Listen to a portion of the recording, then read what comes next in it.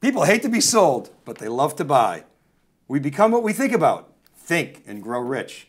If you want to gather honey, don't kick over the beehive. The world is replete with time-tested advice and motivational ideas for aspiring salespeople. Dale Carnegie, Napoleon Hill, Norman Vincent Peale, Earl Nightingale, and many others have all published classics with guidance that, when followed closely, almost always leads to success.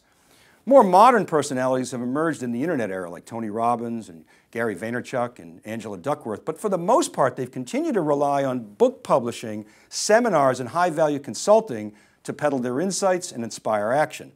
Welcome to this video exclusive on theCUBE. This is Dave Vellante, and I'm pleased to welcome back Professor Mark Roberge, who's one of the managing directors at Stage 2 Capital, and Paul Fifield, who's the CEO and co-founder of Sales Impact Academy. Gentlemen, welcome, great to see you. You too, Dave, thanks. Hey, all right, great to be here. Let's get right into it, Paul. You guys are announcing today a $4 million financing round. It comprises $3 million in a seed round led by Stage 2 and $1 million in debt financing. So first of all, congratulations. Paul, why did you start Sales Impact Academy? Cool. Well, I think my own background is I've sort of 2 times CRO, so I've built 2 reasonably successful companies, built 100 plus person teams, and so I've got kind of this first-hand experience of having to learn literally everything on the job whilst delivering these very kind of rapid, achieving these very rapid growth targets.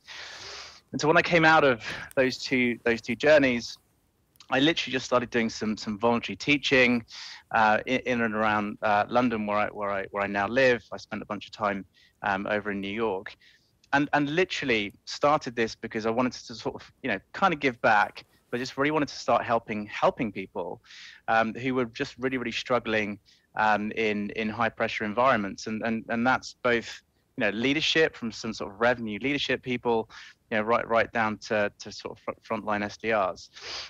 And I think as I started just doing this voluntary teaching, I kind of realized that actually the sort of global education system has done us a massive disservice, right? I actually call it the greatest educational travesty of the last 50 years, where higher education has entirely overlooked sales as a profession, and the knock-on consequences of that have been absolutely disastrous for our profession. Partly that the profession is seen as a bit of sort of embarrassing to be a part of. You kind of like go get a sales job if you can't get a degree. But more than that, the core fundamental skills within revenue teams and within sales people is now completely lacking because there's no structured, formal kind of like learning out there.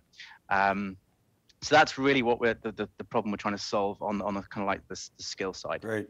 Okay, Mark, always good to have you on, and I got to ask you, so even though I know this is the wheelhouse for you and your partners, and of course you got a deep bench of LPs, but lay out the investment thesis here. What's the core problem that you saw and how you're looking at the market?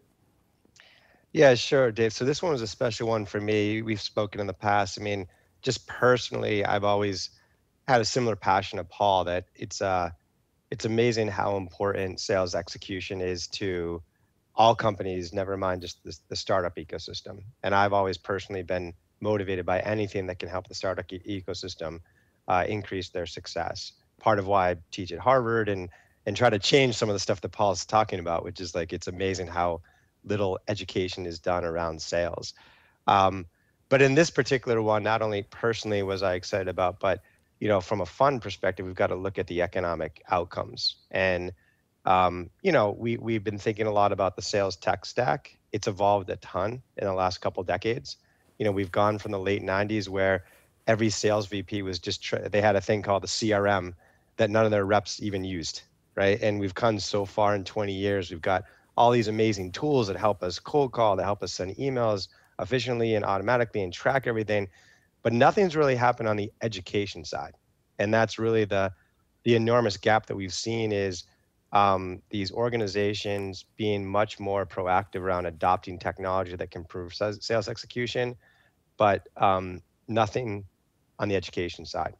And the other piece that we saw is it's almost like all these companies are reinventing the wheel of, looking in the upcoming year, having a dozen salespeople to hire, and trying to put together a sales enablement program within their organization to teach salespeople sales 101, like how to find a champion, how to develop budget, how to develop sense of urgency. And what Paul and team can do in the first phase of SIA is can sort of centralize that so that all these organizations can benefit from the best content and the best instructors for their team. So Paul, thank you, Mark. So exactly what do you guys do? What do you sell? I'm curious, is this sort of, I'm thinking in my head, is this e-learning? Is it really part of the sales stack? Maybe you could help us understand that better. Well, I think that this problem of having to upskill like teams has been around like forever. And kind of going back to the kind of education problem, it's what's wild, right, is that we would never accept this of our lawyers, our accountants, or HR professionals. And imagine like someone in your finance team arriving on day one and they're searching YouTube, right, to try and work out how to like put a balance sheet together. So it's a chronic problem. And so the way that we're addressing this, and I think the problem's well understood, but there's always been a terrible product market fit for how the problem gets solved. So as Mark was saying, typically it's in-house revenue leaders who themselves have got massive gaps in their knowledge, hack together some internal learning that is just pretty poor because it's not really their skill set. The other alternative is bring in really expensive consultants, but they're consultants with a very single worldview, and the complexity of a modern revenue organization is very, very high these days. And so one consultant's not going to really kind of like cover every topic you need. And then there's the kind of like fairly old-fashioned sales training companies that just come in, one big hit, super expensive, and then sort of leave again. So the sort of product market fit to solve this has always been pretty bad. So what we've done is we've created a subscription model. We've essentially productized skills development. The way that we've done that is that we teach live instruction. So one of the big challenges, Andreessen Horowitz put a post out around this quite recently. One of the big problems of online learning is that this kind of huge repository of online learning, which puts all the onus on the learner to have the discipline to go through these courses and consume them in an on-demand way, is actually they're pretty ineffective. We see sort of completion rates of like 7 to 8%. So we've always gone from a live instruction model. So the sort of ingredients are the absolute very best people in the world in their very specific skill, teaching live classes just 2 hours per week. So we're not overwhelming the learners who are already in work and they have targets and they've got a lot of pressure. And we have courses that last maybe 4 to 12 hours over 2 to sort of 6 to sort of 7 weeks. So highly practical live instruction. We have 70, 80, sometimes even 90% completion rates of the sort of live class experience, and then teams then rapidly put that best practice into practice and see amazing results in things like top of funnel or conversion or retention. So live is compulsory, and what? And I presume on demand. If you want to refresh, you have an on-demand option. Yeah, everything's recorded, so you can kind of catch up on a class if you've missed it. But that live instruction is powerful because it's kind of in your calendar, right? So you show up. But the really powerful thing actually is that entire teams within companies can actually learn at exactly the same pace. So we teach at 8 o'clock Pacific, 11 o'clock Eastern, 4 p.m. in the UK, and 5 p.m. Europe. So your entire European and North American teams can literally learn in the same class with a world-class expert like a Mark, or like a Kevin Dorsey, or like Greg Holmes from Zoom. And you're learning from these incredible people. Class finishes, teams can come back together, talk about this incredible best practice they've just learned, and then immediately put it into practice. And that's where we're seeing this incredible kind of almost instant impact on performance at real scale. So Mark, in thinking about your investment, you must have been thinking about, okay, how do we scale this thing? You've got an instructor component, you've got this live piece. How are you thinking about that at scale? Yeah, I mean, there's a lot of different business model options there, and I actually think multiple of them are achievable in the longer term. That's something we've been working with Paul quite a bit, is like they're all quite compelling. So just trying to think about which to start with. But I think you've seen a lot of this in education models today is a mix of on demand with pre-recorded. And so I think that will be the starting point. And I think like from a scalability standpoint, we were also, we don't always try to do this with our investments, but clearly our LP base, our limited partner base, was going to be a key ingredient to at least the first cycle of this business. You know, our VC firm's backed by over 250 CROs, CMOs, heads of customer success, all of which are prospective instructors, prospective content developers, and prospective customers. So that was a little nicety around the scale and investment thesis for this one. And what's in it for them? I mean, they get paid. Obviously, you have a stake in the game, but what's in it for the instructors? They get paid on a sort of a per course basis. How does that model work? Yeah, we have a development fee for each kind of hour of teaching that gets created. So we've mapped out a pretty significant curriculum, and you know, we have about 250 hours of live teaching now already written. We actually think it's going to be about 3,000 hours of learning before you get even close to, you know, a complete curriculum for every aspect of a revenue organization, from revenue operations to customer success to marketing to sales to leadership and management. So, but we have a development fee per class, and then we have a teaching fee as well. So. Yeah, so I mean, I think you guys, it's really an underserved market, and when you think about it, you know, most organizations, they just don't invest in training. And so, I mean, I would think you'd want to take it, I don't know what the right number is, 5–10% of your sales budget and actually put it on this, and the return would be enormous. How do you guys think about the market size? Like I said before, is it e-learning? Is it part of the CRM stack? How do you size this market? Well, I think for us, just say this to people, you know, a highly skilled sales rep, right, with an email address, a phone, and a spreadsheet would do really well. Okay, you don't need this world-class tech stack to do well in sales. You need the skills to be able to do the job. But the reverse of that's not true, right? An unskilled person with a world-class tech stack won't do well. And so fundamentally, the skill level of your team is the number one most, you know, important thing to get right to be successful in revenue. But as I've said before, the product market fit to solve that problem has been pretty terrible. So we see ourselves 100% into, if you're looking at like a comp, you know, you look at Gong, who we've just signed as a customer, which is fantastic. Gong has a technology that helps salespeople do better through call recording. You have Outreach, who's also a customer. They have technologies that help, you know, SDRs be more efficient in their outreach. And now you have Sales Impact Academy, and we help with skills development of your team, but the entirety of your revenue function. So we absolutely see ourselves as a key part of that stack. In terms of the TAM, 60 million people in sales according to LinkedIn. You're probably talking 150 million people in go-to-market to include all of the different roles. 50% of the world's companies are B2B. I mean, the TAM is huge. But what blows my mind, and this kind of goes back to this, why the global education system has overlooked this, because essentially if half the world's companies are B2B, that's probably a proxy for the half the world's GDP. Half the world's economic growth is relying on the revenue function of half the world's companies, and they don't really know what they're doing, which is absolutely staggering.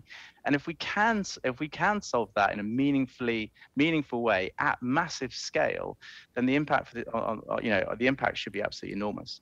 So Mark, no lack of TAM, but I know that you guys at Stage 2, you're also very much focused on the metrics. You have a fundamental philosophy that, you know, product market fit and retention should come before hypergrowth. So what were the metrics that enticed you to make this investment? Yeah, it's a good question, Dave, because that's where we always look first, which I think is a little different than most early stage investors. You know, there's a big, I guess, meme, triple, double, that's popular in Silicon Valley these days, which refers to triple your revenue in year 1, triple your revenue in year 2, double in year 3 and 4 and 5. And, you know, that type of hyper growth is critical, but it's often jumped to too quickly, in our opinion. That there's a premature victory called on product market fit, which kills a larger percentage of businesses than is necessary. And so with all our investments, we look very heavily first at user engagement, any early indicators of user attention.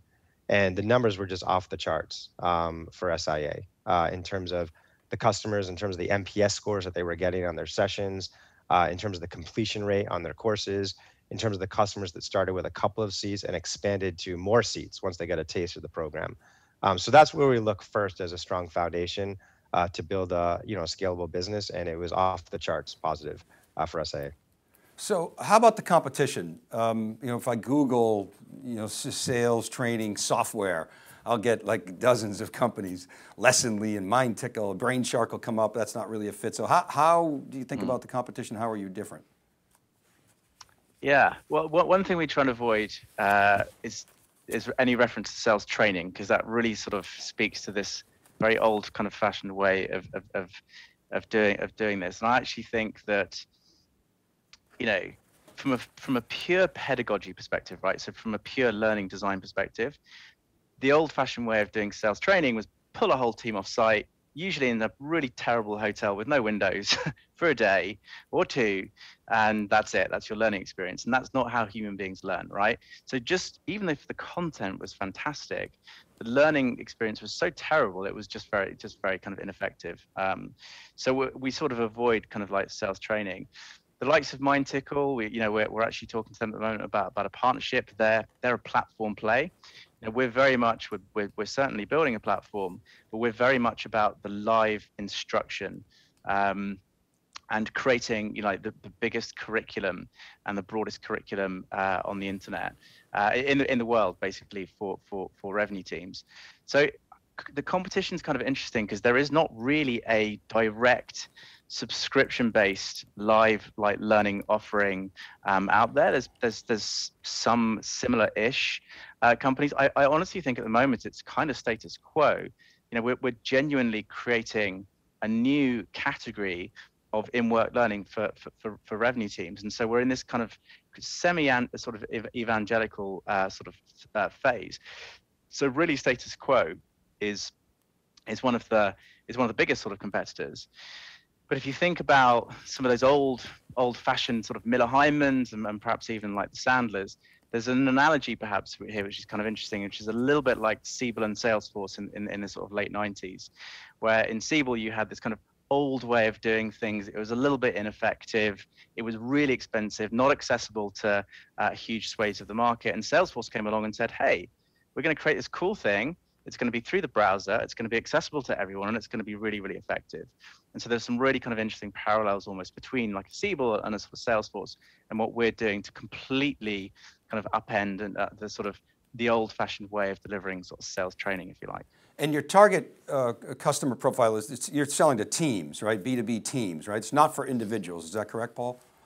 Currently, yeah. So currently, we've got a big foothold in Series A to Series B. So broadly speaking, our target market currently is really fast growth technology companies. That's the sector that we're really focusing on. We've got a very good strong foothold in Series A, Series B companies. We've now won some much larger later stage companies. We've actually even won a couple of corporates. I can't say names yet, but names that are very, very, very familiar, and we're incredibly excited by them, which could end up being 1,000+ seat deals, because we do this on a per seat basis. But yeah, very much at the moment it's fast growth tech companies, and we're sort of moving up the chain towards enterprise. And how do you deal with the sort of maturity curve, if you will, of your students? You've got some that are brand new, just fresh out of school. You've got others that are more seasoned. And what do you do? Pop them into different points of the curriculum? How do you handle that? Yeah, we have, as I say, we have about 30 courses right now. We have about another 15 in development. We're post this fundraise, we want to be able to get to around about 20 courses that we're developing every quarter and getting out to market. So we're literally we've sort of identified about 20 to 25 key roles across everything within revenue. That's, as I say, revenue ops, customer success, account management, sales engineering, all these different kind of roles, and we are literally plotting the sort of skills development for these individuals over multiple years. And I think what we've that never ceases to amaze me is actually that the breadth of learning in revenue is absolutely enormous. And what kind of just makes you laugh is this is all of this knowledge that we're now creating is what companies just hope that their teams somehow acquire through osmosis, through like blogs, through events. And it's just kind of crazy that it's absolutely insane that we don't already exist, basically. And if I understand it correctly, just from looking at your website, you've got the entry-level package. I think it's up to 15 seats, and then you go scale up from there. Correct? Is it sort of as a seat-based license model? Yeah, it's a seat-based model, as Mark mentioned. In some cases, we sell let's say a $20,000 or $30,000 deal out the gate, and that's most of the team. That'll be maybe a Series A, Series B deal. But then we've got these land and expand models that are working tremendously well. We have 7-8 customers in Q1 that have doubled their spend in Q2. That's the impact that they're seeing, and our net revenue retention number for Q2 is looking like it's going to be 177%, which I think exceeds companies like Snowflake. So our underlying retention metrics, because people are seeing this incredible impact on teams and performance, is really, really strong. That's a nice metric compare with Snowflake. It's like that, Mark. So Mark, this is a larger investment for stage 2. You guys have been growing and sort of upping your game, and maybe talk about that a little bit. Yeah, we're in the middle of Fund 2 right now. So Fund 1 was in 2018. We were doing smaller checks. It was our first time out of the gate. The mission is really taken off. Our LP base is really taken off, and so this deal looks a lot more like our second fund. We'll actually make an announcement in a few weeks on now that we've closed that out. But it's a much larger fund, and our first investments will be in that $2 to $3 million range. And Paul, what are you going to do with the money? What are the use of funds? Put it on black. We're gonna. Saratoga's open.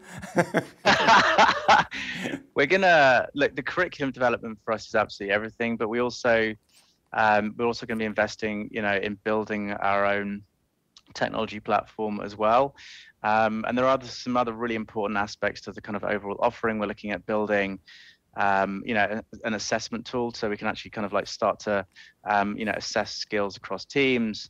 We certify every course has an exam, so we want to get more robust around the certification as well, because if we're hoping that our certification becomes the global standard in understanding for the first time in the industry what individual competencies and skills people have, which will be huge.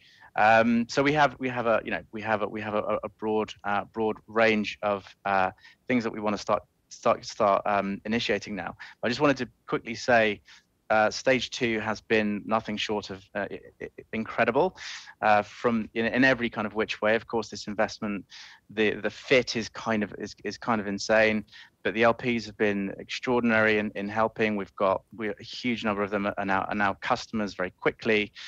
Mark and the team are helping enormously on our own kind of like go-to-market and metrics. And I've been doing this for 20 years.